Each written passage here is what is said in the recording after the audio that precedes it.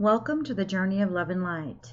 Taurus, this is your July 2022 general reading.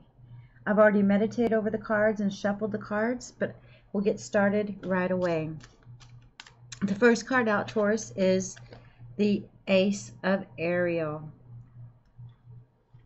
Hold on one moment. Apologies, had to stop for a moment, had a coughing spell.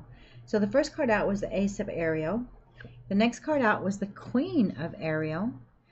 The next card out is the Knight of Michael.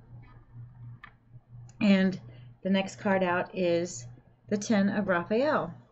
So Taurus, as I'm looking at this reading for your general 2022 July, I see that there's going to be a new opportunity, potentially at work. While this is not a career and finance reading, I do see that this could be a job promotion of some sort, or you just might have some sort of lucky break. If you have a business, you might run into a new client, some new contract gets offered or something like that.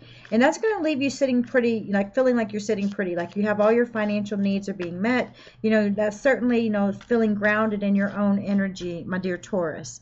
But the Knight of Michael coming in says that there is, something that you need to take action on, that there is, like a new idea or a new opportunity or something that's awaiting you. And it's going to require that you go ahead and take action. But when you take action, that's really going to put you into a situation where, you feel like, you're happily ever after. All your needs are being met.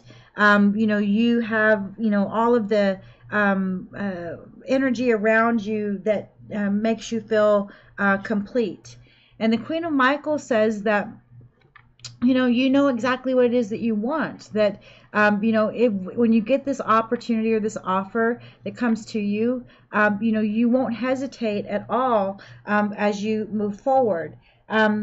Because you're in a situation right now, Taurus, where you haven't been getting the appreciation that you deserve. Like, whoever this is about or whatever situation is about, maybe it's a job, they don't appreciate you, or that, a relationship you're not appreciated, or even within the family, there's something going on where you're not feeling that there's a reciprocal energy. You're going to find, your strength to basically, cut that situation off and not give it any more energy, because you recognize that, basically, as your life is progressing, that all your ships are coming in. Everything that you've ever dreamed of, everything that you've ever hoped for and wanted for this stage of your life is being fulfilled. And like I said, you're basically living sort of your happily ever after.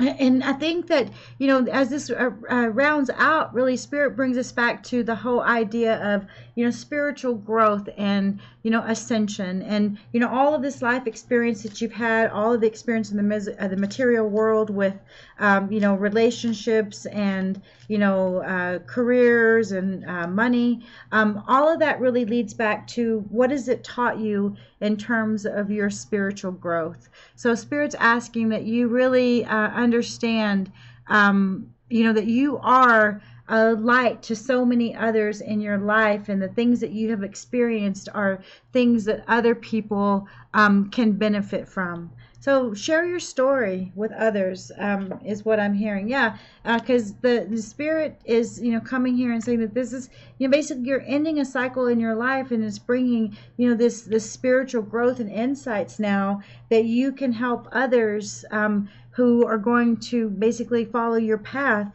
and, help them get in front of the mistakes that you might have made, or, the choices that you wish that you might have considered, the outcomes.